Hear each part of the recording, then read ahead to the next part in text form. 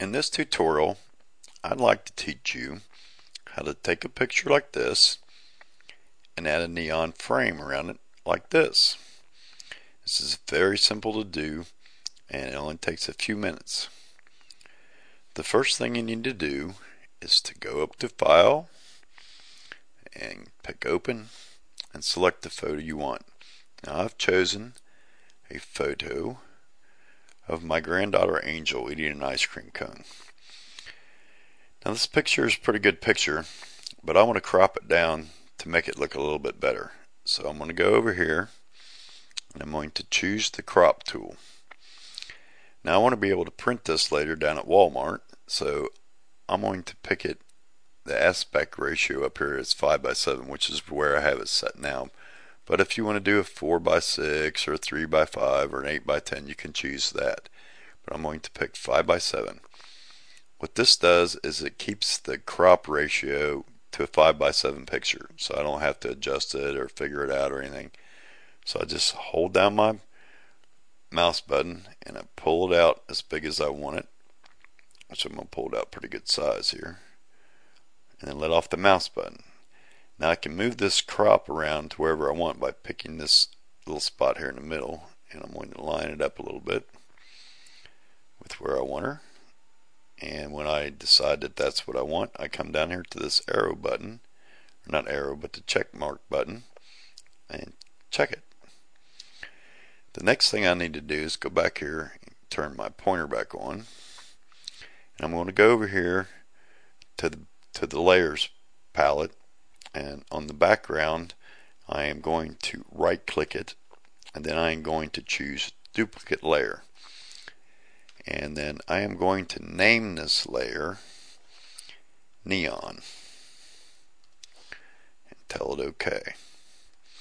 Now if you don't make a duplicate layer, this isn't going to work for you, so that's a very important step.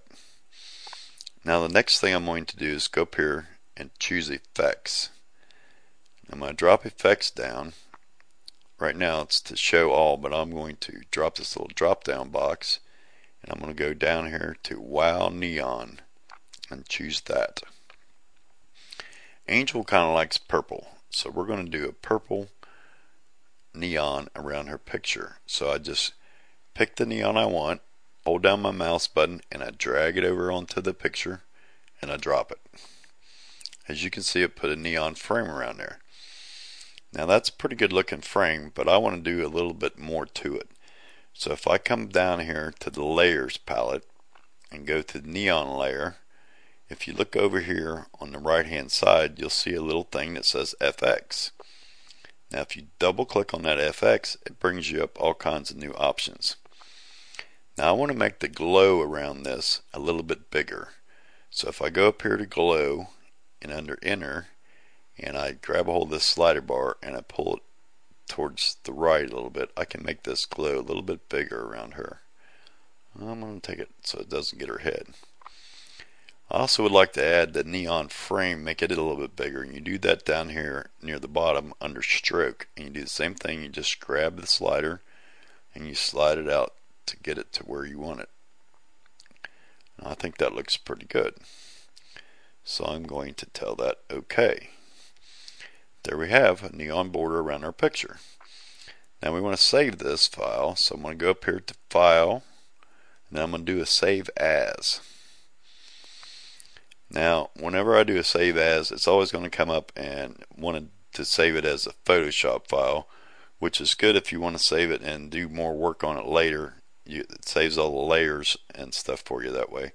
But I'm going to print this, so I want to make this a JPEG file. So I'm going to choose that. Now it'll always give me the file name and copy as the option to save it, but I want to go ahead and name it, so I'm going to call it Angel Neon. I'm going to tell it to save. It takes it a second for it to process it, but then in a minute I'm going to get a pop-up box to ask me how large a file. Now sometimes this will tell you small file or whatever, but I always like to save it as a very large file.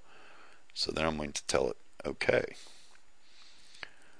Once that's done, we have our neon frame around Angel, and that's how easy it is to do this.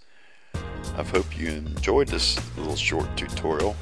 I like to try to show you how to do just quick, easy things for now, because I know when I started working with the program, just learning the basics is hard enough. So if you've enjoyed this, please leave a rating and comment on it. And if you like my tutorials, please subscribe to my page. Thank you very much for watching.